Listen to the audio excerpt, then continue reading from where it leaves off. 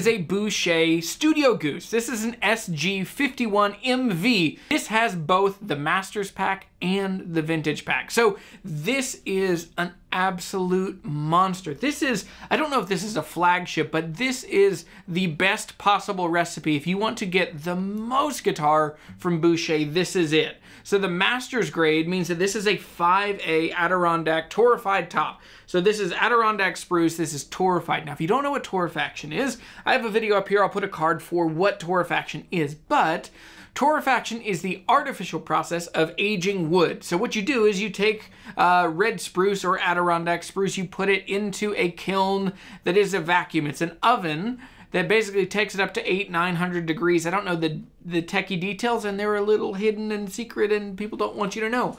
But without oxygen in the environment, you're able to cause some synthetic aging to the wood. What happens in the wood is that the cell structure ruptures and it makes it so that this guitar is incapable of taking on humidity, which stabilizes it, but it also makes it lighter, makes it a little more airy, makes it a little more crispy, so that by the time you get to this whole guitar, it is just a wonderful sounding, wonderful playing, really important guitar.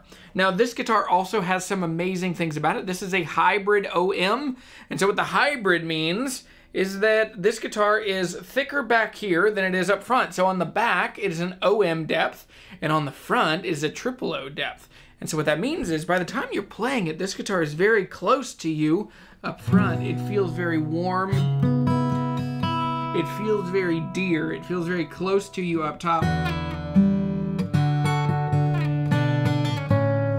It's a very interesting detail, and as we're setting up, both me and Dylan, who is the infamous Dylan that lives off of the camera, but we both noticed it's very thin up here. Now, this guitar has other really cool features. It's an 1 3/4 nut, it's ebony bridge, ebony fingerboard. It's really, really comfortable to play. It has a really great volute on the back, kind of this smiley face shaped volute. Bone nut, bone saddle, and then greeting you around the edge of the guitar is koa binding, which koa is awesome. If you don't know, koa is a Hawaiian wood typically, but it's really beautiful and really subtle, and I like it. Doesn't have strong contrast against the rosewood, but it just has a very subtle, really good looking amount of difference. And what's cool about this guitar is that it feels pretty understated. The only place that is pretty glitzy or glamoury is the abalone sound hole, but even then, this is not a boisterous thing. Boucher has a really specific beauty in their subtlety, which is one thing that I really like about them. Now, this guitar is really comfortable to play. So what is my reaction? What are my thoughts about this guitar? I think this guitar is incredibly comfortable to play. It doesn't sound like a small guitar, but it feels like a really comfortable and inviting guitar. Now, it has a big boomy sound, and I think when you look at this duo, when you look at like a spruce top, particularly a red or an Adirondack spruce top, and then you look at Indian rosewood back and sides, there's a reason that this combo and this scale length, it's a 25 1/2 inch scale length, 25.5 inch scale length. When you get this duo, it's an OM scale length, it's East Indian rosewood back and sides, it's a spruce top. There's a reason that this is Eric Clapton, this is John Mayer, this is Norman Blake. Nope, Norman Blake was a Dreadnought man, but there's a reason that this is such a powerful combo. It sounds like a really big guitar, it sounds really warm. What I love, and a thing that I have found over and over, so this is now the 3rd Boucher that I've played and reviewed. I haven't gotten to own one yet. I'm working on that. I would love to own a Boucher. There's a thing that happens when I play this guitar with my right hand. There's something about the way that they brace these guitars and build these guitars, and that they just sound really out of the box. My right hand wants to do this fast arpeggiated picking.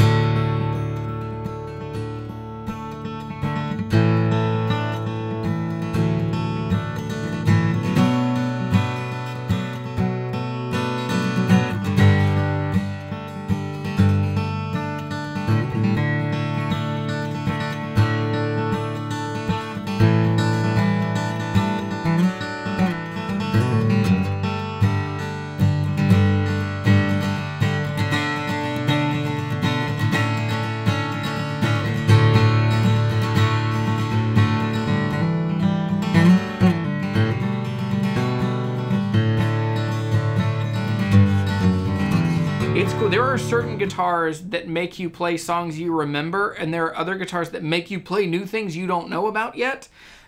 All three of the Bouchers I've played so far have just inspired me and made me want to play new stuff and cool stuff. So when I look at this guitar, is there anything that I'm not excited about or I don't like or I wouldn't prefer? Now, I didn't spec out this guitar. This guitar just came to me. This is headed to Rick Tallman, who is a wonderful friend. There will be a coupon code. If you're looking for a Boucher and you live in the US, he is the short list of who you should call. So Tallman Instruments, thank you to them for letting me intercept this guitar on the way to them. But this guitar is headed to Rick. The only thing that I wish this guitar has that it doesn't is a pickup, but I totally get why. So this guitar, if it had a pickup, you would play it out more. But this tier of guitar, unless you are a professional, that this guitar, you know, to play a guitar of this price point, you know, $6,000 or so. I'll put the exact price up here. This is a guitar you probably wouldn't want to just like take to a jam or play at church or, you know, play out at a bar. So I get that. But for me, I prefer that my guitars would be playable and prepared to play wherever I'm going. But I totally get that. The koa binding, like, again, this is just preferential for me. I like more contrast, so I would go with like a maple binding or an Ivoroid. But if those are my things, like they're tiny little things, and I know that's one of the places that people always want me to be more opinionated and to have more negative things to say. And with this is a dearly likable guitar. Just, I mean, shockingly, jarringly good. And yeah, these guitars, time and time again, they have proven to me to just be world class. Maybe a tweak I would do. I prefer gloss necks. That's just me. I really love the feel of this neck, but you know, knowing that satin finishes, if you play enough, they eventually turn into gloss finishes. And so it would just be gloss, you know, where you play them. But that's just me. I know for playability, it's a lot smoother to have a satin finish. But anyway, if I'm forced to have an opinion, that's my opinion. Boucher, like many builders, is building guitars as fast as they can, and they are amazing and wonderful. But they are hard to find because so many people have rediscovered a joy of music and playing guitar, or they're picking it up for the first time, which if you're new to this world, I'm so excited that you're here. Make sure you subscribe to this channel because I try to help you find the right guitars. And if you're trying to figure out which one is right for you, I think we will be good friends. We'll get along really well. It does not get much better than this. The only real upgrade to this would be Brazilian rosewood. But Brazilian rosewood, in my opinion, and this is going to ruffle feathers, is not worth the thousands of dollars more and just the complications, particularly with a company in Canada and you're getting a guitar in the US. And Brazilian rosewood is tricky and, in my opinion, not usually worth it. But this guitar is absolutely a monster, and I am so thankful to Boucher for letting me borrow this. I'm incredibly thankful to Rick and Tallman Instruments for letting me intercept this guitar for just a few days. Thank you so much for watching this video. I'm Jeremy. I'm the Guitar Hunter. This is a monster of a guitar. See ya.